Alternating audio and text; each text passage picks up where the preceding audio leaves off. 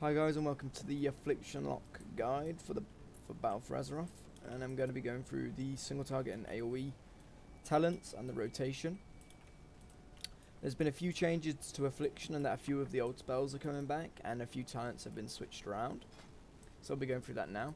So for single target, you've got Shadow Embrace. Shadow Bolt applies Shadow Embrace, increasing your damage dealt to the target by 3% for 10 seconds, stacking up to 9 times. Death Bolt launches a bolt of death at the target, dealing 5% of the total remaining damage of your target over time effects on the target. And Haunt, a ghostly soul that haunts the target, dealing 905 shadow damage, increasing your damage dealt to the target by 10% for 12 seconds. I use this due to the fact that if you're using Shadow Embrace, you're only going to get 9% damage dealt increase to the target, whereas Haunt, you're getting 10% for 12 seconds, and it's got a 10-second cooldown. So you can keep Haunt up on the target all the time. So that's my reasoning behind that. And I don't really ever like Death Bolt, because you've got to keep up your dots, and an extra spell added in is just a waste of a GCD that you could be using on Agony and Unstable Affliction and stuff like that. So Death Embrace has been moved to a talent, and that Agony, Corruption, Stable Affliction, Seed of Corruption, and Shadow Damage deal up to 40% increased damage on targets below 35% health. So this obviously is the Warlock's Execute. Absolute Corruption is just, Corruption is now permanent and deals 15% increased damage. And Rife and Agony. I always take Rife and Agony due to the fact that Agony is going to be what's giving you your soul shards. So you always want to let Agony ramp up to as much as possible, and now it ramps up to 15. I've got more soul shards. Next one, Burning Rush, obviously because I like the speed. Your next one, Sow the Seeds, is the same as it was in Legion. And so is Phantom Singularity. So you just want to take Soul Harvest for single target, due to the fact that you're never really ever going to use Seed of Corruption for single target, and Phantom Singularity, it just isn't that good. So you want to take Soul Harvest. Next one, Dark Fury, obviously, so you can stun groups quicker with the reduced 15 seconds. Next one, Grimmer of Sacrifice, sacrifices your pet, obviously what it was like on Destruction, 493 additional shadow damage.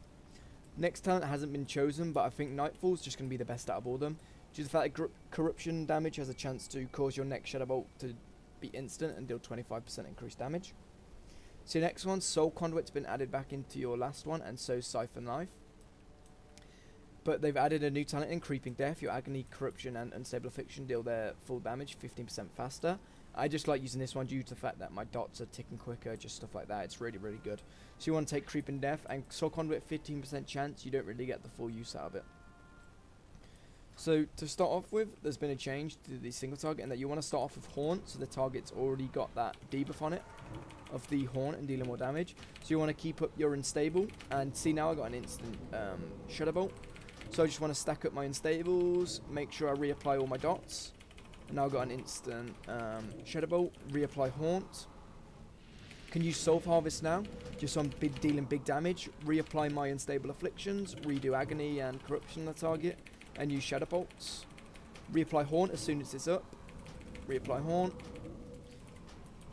Oh, I accidentally moved. So you just want to make sure that you're reapplying Haunt all the time on the target and applying your dots. So just all the time making sure that you're keeping up Haunt. So it'd be good to get a weak aura on Haunt, so you can check that when it's coming up, so you can use it instantly. So that your target's just taking really, really big damage.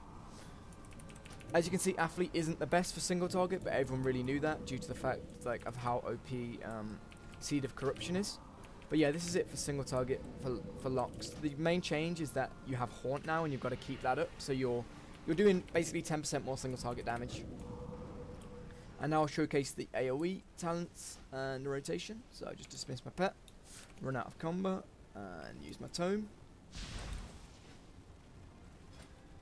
So now you want to take Death Bolt, just so that you can hit the target, whichever target you're focusing, it will have Corruption on it, no more than likely from Seed of Corruption, and you can just deal big damage to it with Death Bolt. You want to take Death's Embrace for this, due to the fact that you don't need Corruption to be permanent, due to the fact that ads are going to die really, really quickly. So with Death's Embrace, ads are going to die much quicker. Your Seed of Corruption and all your other spells are going to deal much more damage to them lower down, which is just killing them off quicker and quicker. Next one's down to you again, but I like Burning Rush just so I can move quicker. Next one, you want to take Sow the Seeds, obviously. due to the fact that every time you use a Seed of Corruption on the target, once the either corruption gets damaged and put off or the target dies, you're just going to be spreading out more and more seeds. They're going to be exploding more and more corruptions off. So you just really want to sow the seeds.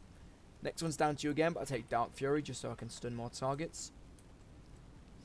As well, you just want to take Nightfall again. I'm pretty sure here, coming soon, will be another AoE talent, just so it just incorporates them all in. But Nightfall's good because you're going to get loads and loads of procs because you've got corruption on all the targets.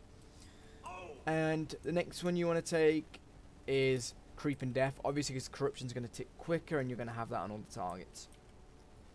So what you want to start off with, putting, get out your pet obviously, start off by putting Seed of Corruption on your target, and then Agony. So you want to put an Agony just so you're ramping up them soul shards, give it your Unstable Affliction. So see, now that's spread, so my corruption's on all the targets, reapply Agony on that guy, and now I just put down my seeds.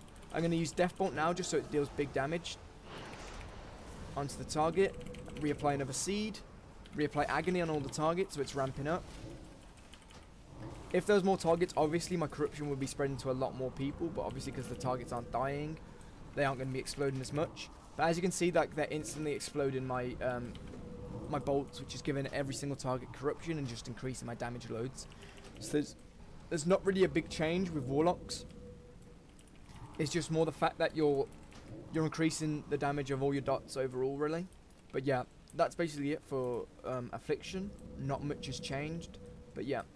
Like and subscribe if you want to see more guides, and comment if you want me to do any more guides. See you in the next one.